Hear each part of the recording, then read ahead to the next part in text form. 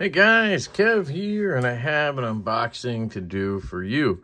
I'm going to use the Artisan Cutlery Echo. Sorry, CJRB. It came in an Artisan box, though, I think. Maybe not.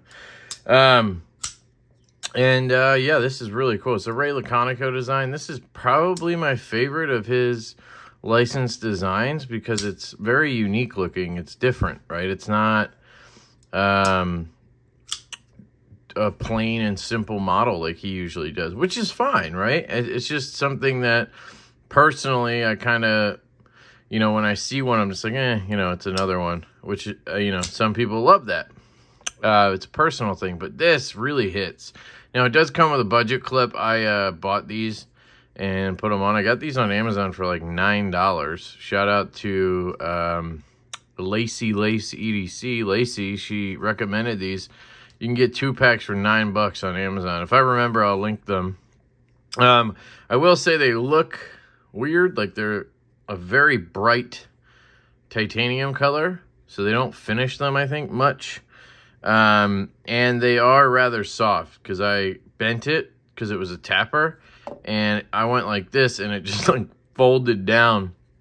And I had to bend it back. It's fine. And it actually has good retention. So not the end of the world. It also says it doesn't come with screws, but then it did. But the screws don't actually fit in the screw holes. It was really weird. So these are the stock screws. I did get them to fit. So, yeah, anyway, that's the Echo. It's cool. So this comes from, I'll link this down below from Artisan. I have a link. But this package comes from Blade Ops, I believe. And we'll see what's in here because they're sending me a couple packages, I think. One is an item that they sent me before, and they're kind of sending a replacement. And one is a new thing for me to check out, which is cool. So I kind of opened it from the bottom here. Hogue stickers. A lot of Hogue stickers. Let's see. Blade Up stickers. I don't know why they threw in so many damn stickers. There's a sheet in here.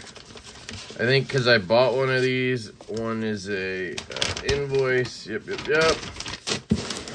Okay, I think that's everything. Lots of penis in there. Not a big fan of the penis, but hey, what are you going to do? So let's close this up. Here's your Blade Up stickers. We'll put that up here. Shout out to them. I do have an affiliate link to Blade Ops that is linked down below. If you want to pick up either of these knives, if they're in stock or anything else, definitely do that. That's a cool one. I love the compound. And obviously a pinup girl is cool. I think that's what they're called. So real quick, let's check this. This is the Counter-Strike. As you guys know, I had one of these in. I really loved it. And I wanted to buy it, but I found out the next day when I was carrying it that it didn't want to retract when it was upside down. Now, I know that's weird, but it did not want to retract when I did this. I was walking, and I was just kind of playing with my knife, and I went like this because I was walking, and I had my hand just aiming down my side. And it just didn't retract. It was super weird. This feels very similar either way. I mean, it's still going to be a stronger retraction like this because you're going straight down. But it's firing, or it's retracting when down, and it's firing when up, which I think are the two indicators here. I think he checked them for me too. I really love this model. And what I'm going to do quick, and I did a disassembly on this. I actually disassembled the one that they sent because of that reason. And I wanted to buy one beforehand, and I still wanted one after. So I said I would buy that one because I felt obligated. I took it apart, you know what I mean?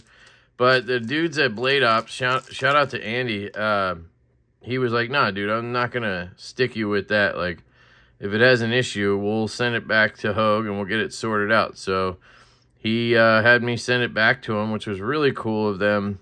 I appreciate that. I was willing to buy it, but obviously, you know, I don't mind that they said they would take it back. I'm flipping the clip over here. It takes a T15, and it comes with an extra screw, and you can mount the clip lefty, righty, and you can also have a flat screw here instead of the skull crusher. The only other thing that I wish this knife had is the hell was I going to say? Oh, I wish it didn't have this lanyard thingy. I wish it didn't have that, and then it would be perfect. Let's see if it's still good to go. So we'll see. I noticed, I don't know if it like changes the mechanics when you put this screw in versus the glass breaker. It really shouldn't. Like, I don't know if I over tighten it and that could somehow cause it not to retract. But it feels fine, I think. Yeah, feels fine, I think. We can double check here. Just loosen this and see, does that make it... I don't think that's any different than...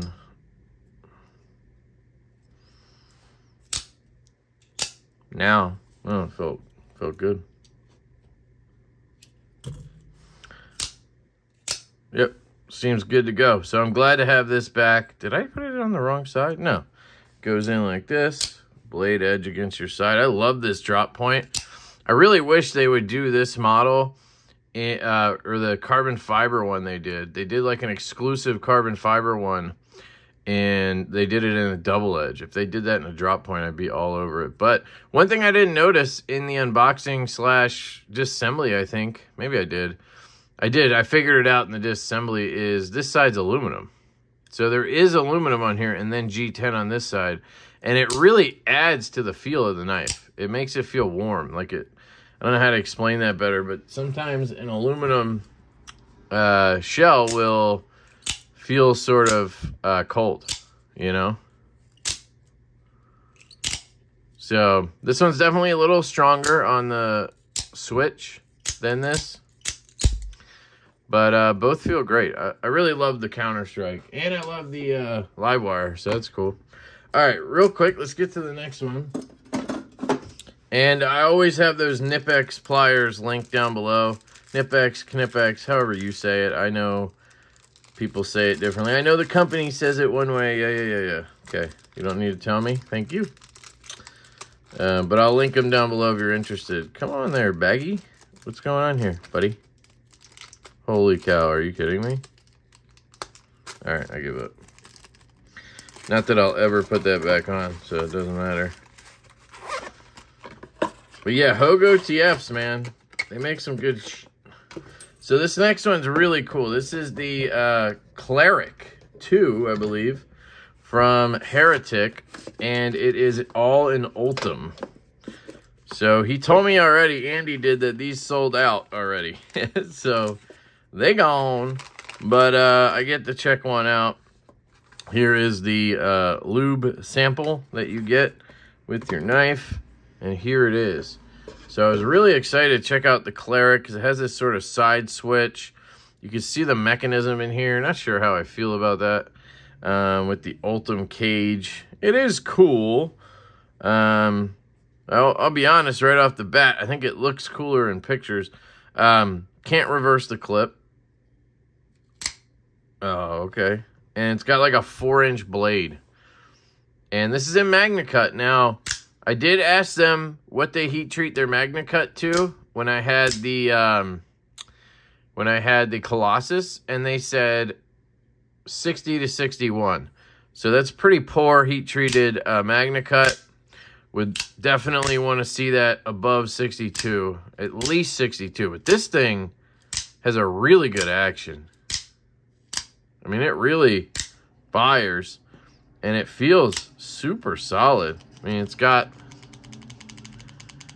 all the jank you get on a OTF, but really cool to see the whole mechanism slide up. Like, look at that. Pretty cool. And then close. You can see the blade in there. Yeah, that is gnarly. Okay, this is cool in Ultem.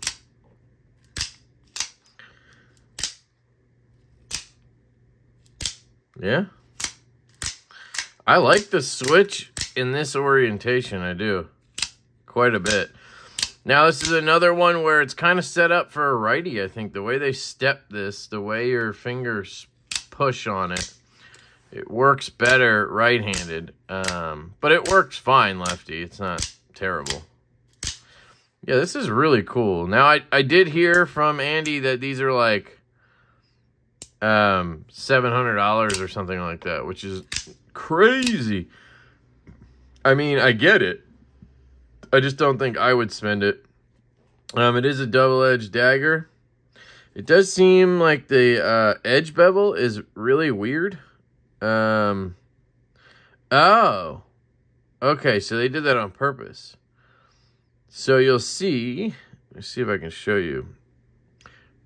Well, maybe it's just the angle of things. Yeah, it's just how it hits the light. You can see it almost looks like there's no bevel here, but then I twist it and it shows up. So, yeah, that's just the light playing games. I like the finish on here. Definitely a tactical boy right here. This is really cool. I do like this quite a bit. I think it's a little bit big for me. If they made a Cleric that was like a 3 1/4 inch blade, like if they made a Cleric that was Kershaw Livewire size or Hogue Counter-Strike size, right? I would really like that, I think.